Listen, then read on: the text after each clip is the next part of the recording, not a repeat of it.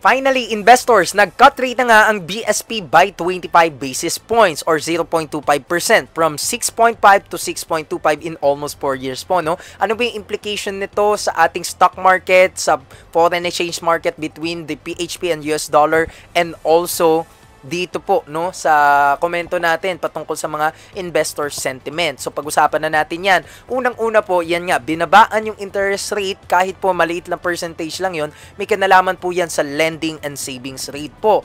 At number one, definitely ginawa nila ito to be able to stimulate spending and to boost the economy as well. Dahil po mas cheaper na or mas mumura na po yung tinatawag natin na mga interest expense or cost of borrowing po kapag ikaw manghiram sa mga banks, kasi yan po yung benchmark, no, na tinatawag. So yan yung sinusundan. So meaning po neto na pag nanghiram business loan or kahit ano pa mang utility loan yan, mapa-individual person or family or corporation, ay mas mumura po. Ibig sabihin, mas may stimulate is yung spending to be able also to boost the economic activity dito sa ating bansa. Kaso nga lang po, when it comes to interest rate, benchmark, yan po ay mas nauna sila sa US Federal. Meaning po neto, mas attractive tuloy ngayon when it comes to interest yung mga interest-bearing investment sa US. So the dollar, we seem that it will likely to move higher, no, than the Philippine peso.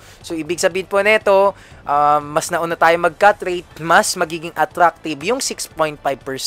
So meaning po nito, makakakita tayo ng konting pagtaas, no, sa US dollar as of now between the, 'di ba, US dollar Philippine peso, nag 56 siya ngayon, 55, aangat na naman po yan pa 60, no? So, possible po doon. Pero, yan po ang implications niyan. Ngayon, para po sa inyo, sa mga analyst din po dyan, no?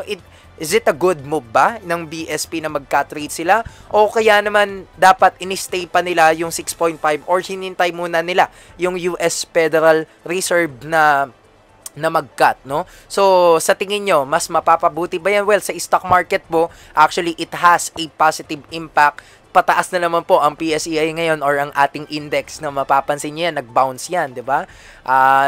Actually nga po, pa-breakdown na yan ng 6,000 levels. Pero, ngayon, grabe, nasa 6.7 to 6.8 po, di ba?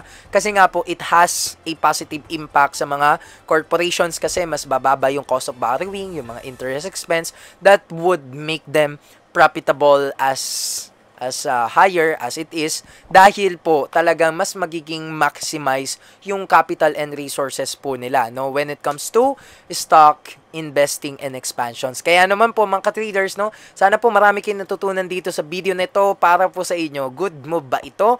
O kaya naman dapat hinintay ba muna nila yung US Fed? So, yun lamang po. Maraming salamat sa panonood and also comment your thoughts, insights at yung mga natutunan nyo sa video na ito. Like, follow for more.